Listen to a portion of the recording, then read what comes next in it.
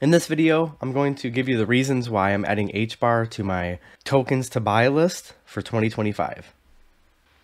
First off, fundamentally, you're not going to find a better crypto project than Hedera. They already have several real-world services covering a wide range of functional use cases, including things like data integrity and AI, RWA, tokenization, and even DeFi and NFTs. And for the main reason I'm adding HBAR to my token to buy list is because it has made higher lows since all the way back in 2020. So as you can see here on the zoomed out chart view and trading view, look at all these clean bounces off of this uptrend that we have here. And we're actually touching it right now, which makes me think that there's a high probability that as long as it holds this line here, that it could have a nice bounce up to 6 or 7 cents in the short term.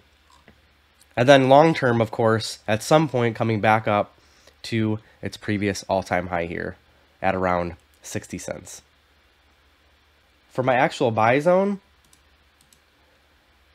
we're looking at in between 6 cents and 4 cents roughly.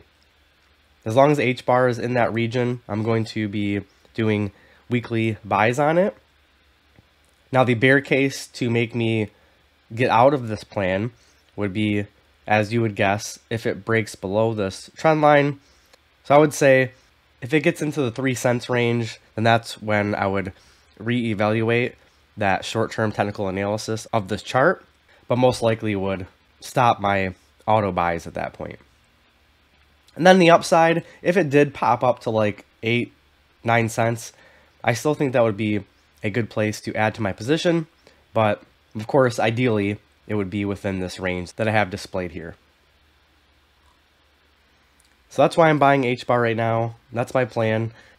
As always, I will continue to update you with my thoughts on HBAR either here on YouTube or on X, so make sure to follow me and enable notifications so that I can alert you to any changes of opinion on HBAR.